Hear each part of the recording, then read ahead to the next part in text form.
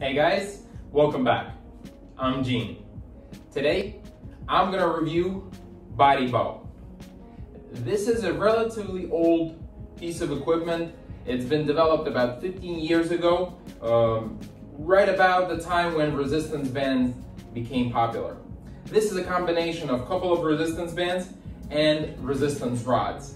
These are resistance rods that are used. This is a full body workout piece of equipment. I'm gonna show you a couple of exercises on this. It's a little bit rare to find one of these for sale, but you definitely can. The benefits of this, it's portable. Each set of resistance rods has its own weight capacity. It's very interesting in terms of its design and usability.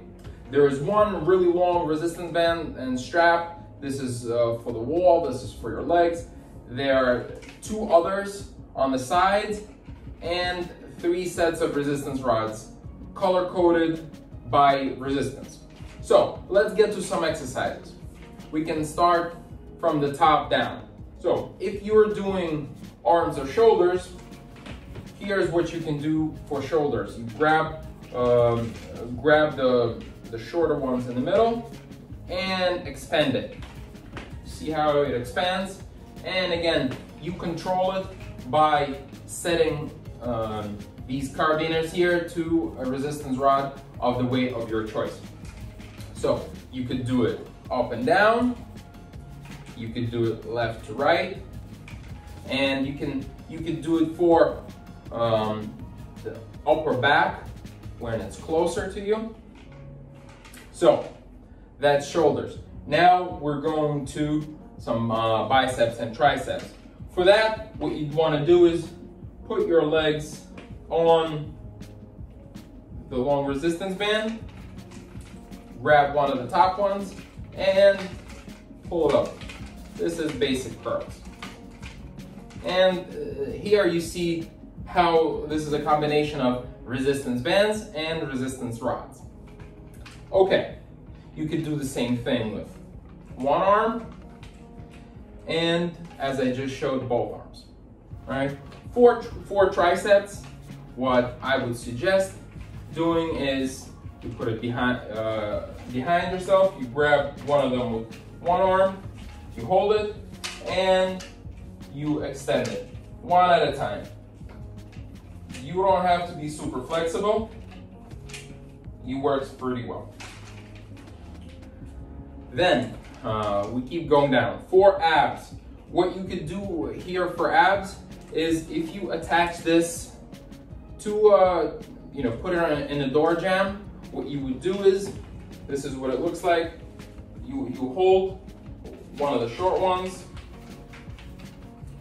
This is the resistance. So let's say my leg would be the door jamb, and you keep going up and down.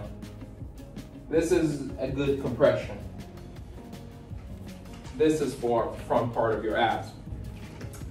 For legs, the same thing as we did biceps, only in reverse. You lift this up, and as you're squatting, you adding resistance. Now your arms are static. Same thing with lunges.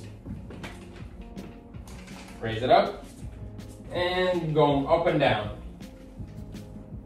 And you're adding resistance with resistance rods through the long band. You could also do toe raisers for your calf muscles. Raise it up and up and down. You increasing some pressure.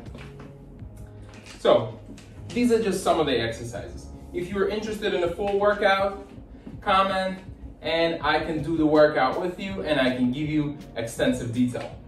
This comes with a brochure with about 50 different exercises.